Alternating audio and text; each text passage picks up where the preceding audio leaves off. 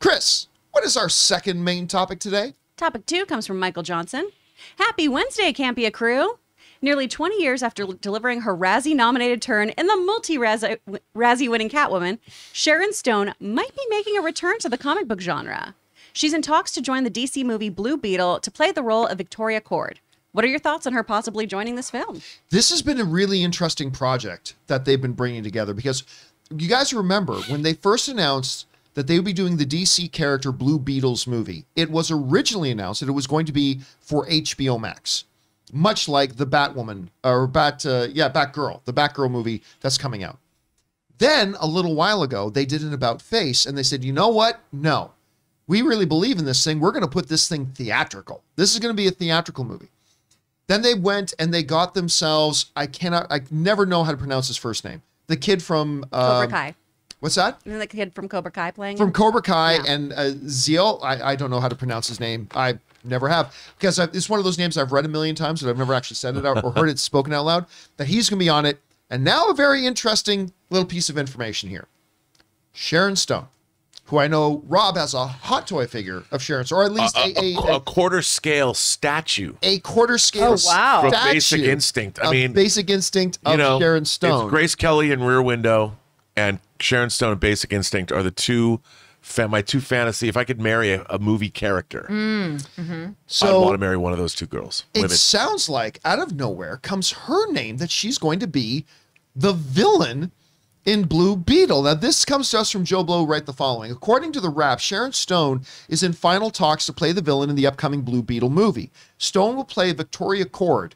So if that name is ringing a bell to some of you, at least the last name it should, Yep. who is set to be a new character created for the movie. It was also announced that Raul Max Trulio from Mayans MC, I love his character in Mayans, will be playing Carapax in Carapax the Indestructible Man.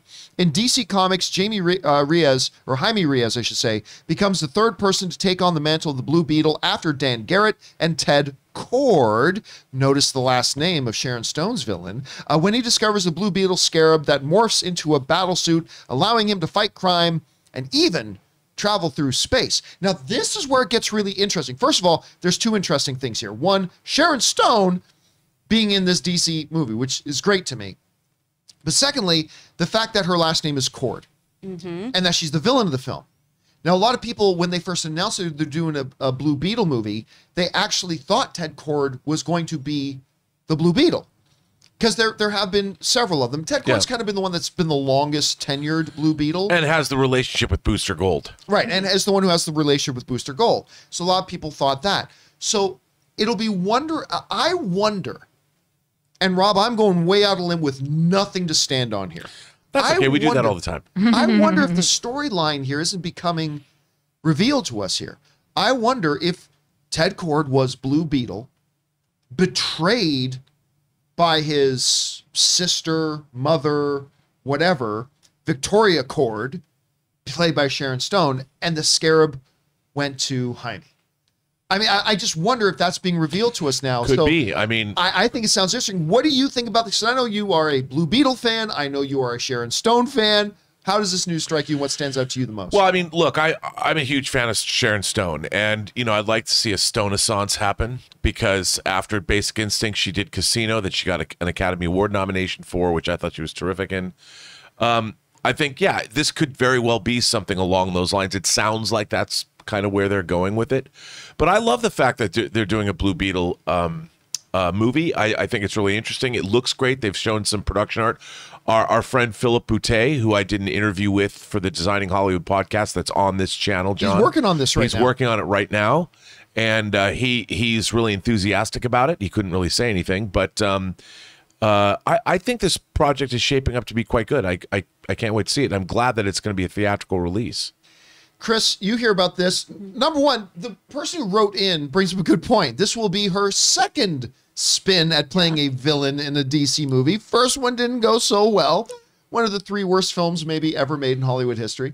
But what do you think about Sharon Stone? What do you think about the fact that she comes from the Cord family? Yeah. How are you feeling about the movie overall in general right now? Well, I love me some Sharon Stone. I think she's wonderful. I'm so happy to be seeing her doing more stuff. She was on that delightful Will Arnett improv show on Netflix, where the guest star. Oh, the murder mystery one where the cop, where they improv the whole thing? Yeah. That's crazy, that she's show. hysterical on it. It's so fun because he keeps trying to talk about how she shouldn't fall in love with him. And she's like, yeah, no problem. No problem. It's so good. So I'm so happy to see her doing more and more stuff. I've always loved her. The Cord last name is fascinating because we, of course, have Cord Omniversal. So is she going to be a power-hungry executive who wants the Scarab and its technology for herself? Is there a direct correlation to Ted? You know, there's a lot you can unpack there, and I think it's going to be really interesting. I'm hoping it's a bunch of family drama that we're going to see mixed in here. I think that'd be really fun. By the way, I've only seen about 2 episodes of Murderville. One of the ones that I watched was the one with Marshawn Lynch. He's amazing. So funny. God, so funny. I love Marshawn Lynch. Tom has been talking about Marshawn Lynch for so long and has been showing me clips of him in interviews since before he was doing any acting, and also just tells me stuff that he hears about him. And I'm like, you know what? There's not a lot of like professional football players that I would want to actually just be friends with and hang out with. I would love to be buddies with Marshawn Lynch because he just seems like someone who is so awesome and he's so funny. And he also is a very smart business person. Yep. From what he did with his NFL money, and said, you know what, I would like to retire at a time when, and when everybody would be going out and ordering like steaks and the most expensive bottles, he'd be like, cheeseburger, you know, like he kept his money. He made strong decisions. Let's talk about Sharon Stone. Oh, right, sorry. Sorry. I forgot what we were talking about. I love Marshawn Lynch. I wasn't your friend. As a former Seahawk, he's one of the greatest. Yes. I am so excited about this. I love Sharon Stone. I would also love a Stoneissance. I think that's a fantastic term, and I think we should absolutely use that as much as possible. She's a brilliant actress. Basic Instinct 3. What? She can do it. Oh, she can do it. Come on. Basic Instinct 3, if she is executive producer and has full approval over every single shot in that film, I still think it was so. If you don't know the story behind the famous Flash in Basic Instinct, it's a really messed up story that today she could sue the bejesus out of everybody involved. And it's just another one of those horrible stories of what has happened to women in Hollywood. And also her treatment on the set of Casino, also horror story. You know, and so this is a woman who has persevered. If you don't know the stories I'm talking about, go look it up. They're really interesting. She has persevered. I loved her in Ratchet. If you saw the series Ratchet that she did, she was really fantastic. She also was in The Disaster Artist.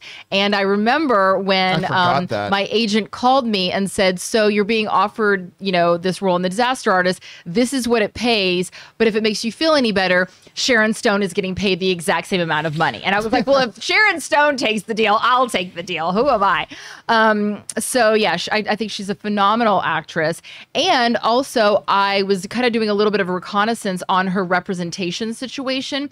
And she, in 2017, she signed with one group of representation, and she's no longer with them. She's with someone different. So Artists International Group, her managers currently, clearly you are responsible for the Stoneissance we are about to see, and I humbly thank you.